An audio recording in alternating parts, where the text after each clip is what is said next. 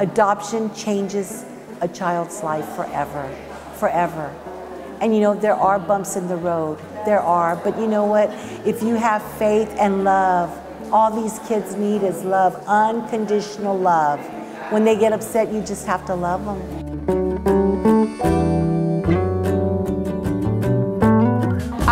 I was in foster care for 5 years. It's gonna be emotional. I mean, cause I never thought that I would be in a home fully. Like, I thought I would be switching home to home till I'm 18. So when they sign the paperwork, it's just gonna mean a lot to me because I know that I am fully protected and I can't be taken away. And now you are officially adopted.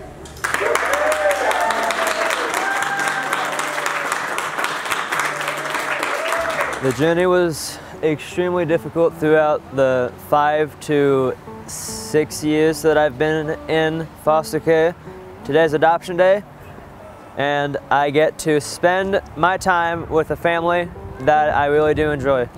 Being adopted is like a new way of life. You get to live with a good family that takes care of you and loves you, and you can spend all your memories with them, and you know you won't have to bounce from home to home anymore. We'll be a family of 4, and that means that James will always be our child and a part of our life forever.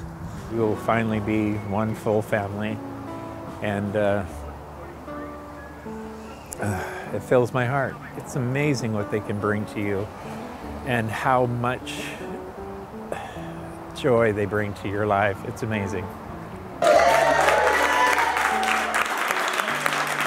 I have been with this family for about a year and a half, and throughout that year and a half, it's been the best year and a half that I've been in a while. More people should consider where they're at in their life and look at older children for adoption, because it's definitely a worthwhile thing to do. Open up your homes, open up your hearts. It's definitely worthwhile, and there's a huge need, and what those kids can do for you is probably as much or more than you can do for them. I'm very happy with being with my grandma. Oh, now she's starting to cry. With my grandma and my grandpa, and I'm just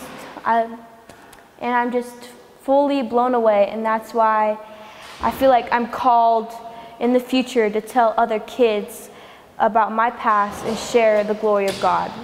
So thank you.